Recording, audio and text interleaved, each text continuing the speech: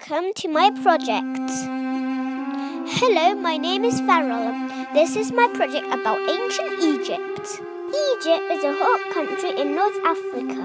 The people who lived there thousands of years ago are called ancient Egyptians. The ancient Egyptians built their towns and cities along the river called the Nile. Without the waters of the river Nile, the amazing civilization of ancient Egypt might never have existed.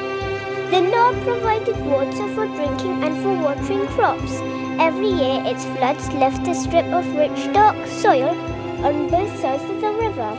Farmers grew their crops in these fertile strips. The Nile was also important for transport. It was a trade route for the Egyptians. Now let's talk about the pharaohs. Egyptian kings were called pharaohs. The pharaoh was the richest and most important person in the whole country. A pharaoh made laws and gave orders.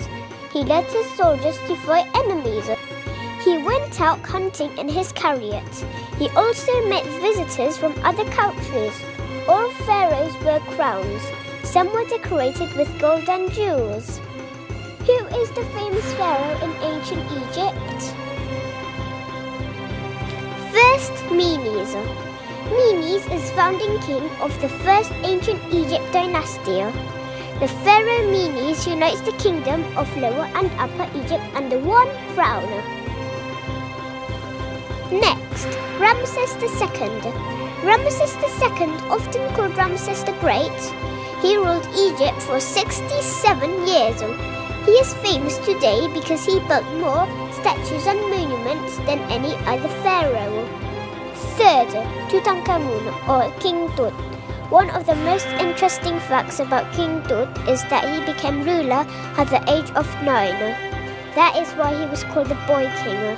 After his death of his unpopular father, he changed his name to Tutankhamen, which means the living image of Amun. His hope was to restore popularity of the pharaoh and try to fix the damage that his father had done. Next, Hatshepsut. Hatshepsut decided to become a pharaoh after her dad died. She became a woman pharaoh for 20 years.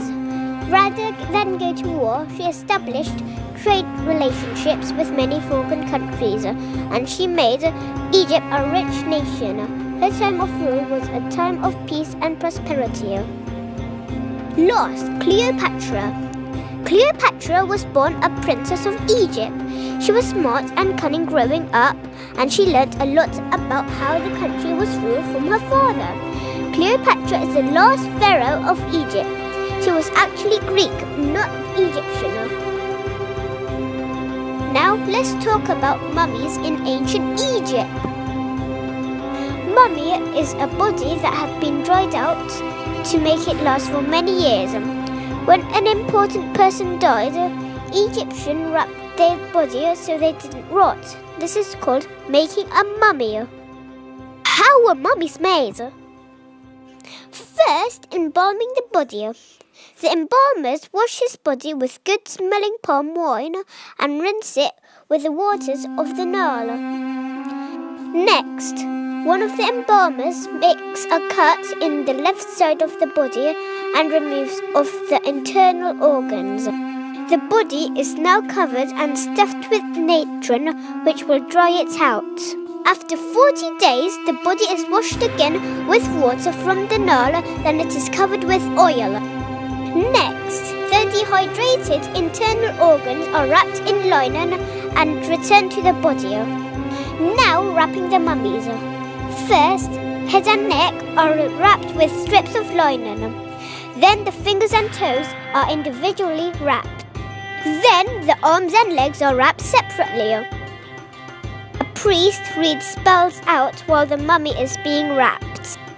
Now the arms and legs are tied together. Then more linen strips are wrapped around the body. A cloth is wrapped around the body and a picture of god Osiris is painted on its surface. Finally, a large cloth is wrapped around the entire mummy. The funeral is held for the deceased and the family mourns his death. Finally, The body and its coffin are placed inside a large stone in the tomb, and the body is ready for a journey through the underworld.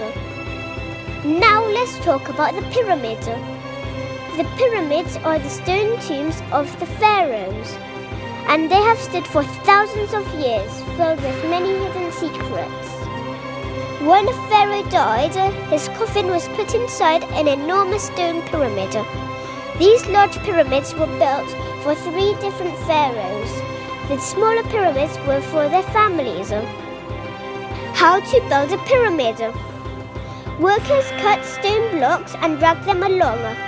They pulled the blocks up a ramp onto the pyramid.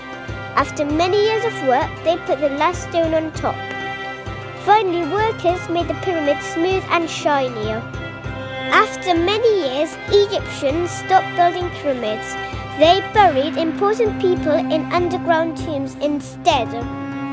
The Great Pyramids in Egypt, called the Pyramid of Giza, and the Egyptians built Sphinx statues to guard important areas such as tombs and temples, called the Great Sphinx of Giza.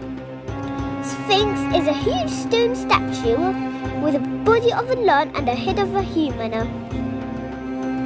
What is Egyptian writing called? Egyptian writing is called hieroglyphs. Hieroglyphs is made from 2 Greek words. Hieros means holy and glyphi means writing. So hieroglyphs means holy writing. Egyptian writing was made up of lots of pictures called hieroglyphs. People called scribes could read and write hieroglyphs. A scribe's job was to write letters and keep records. He also had to teach children to read and write. These hieroglyphs were painted on a tomb. They are supposed to protect a dead person. Now let's try to write my name in hieroglyphs. I used a hieroglyphs typewriter and here it is. Last time I visited the British Museum in London and I captured about Egyptian sculpture, and here are some pictures that I got from the museum.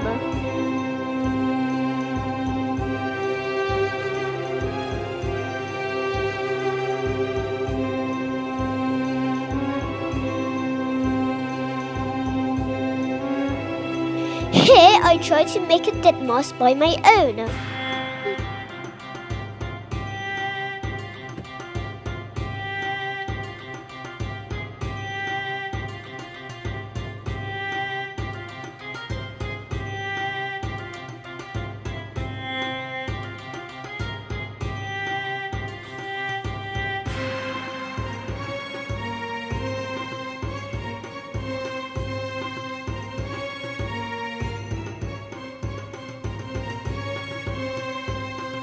This is all about my Ancient Egypt project. Thank you for watching and listening, and I hope you like it.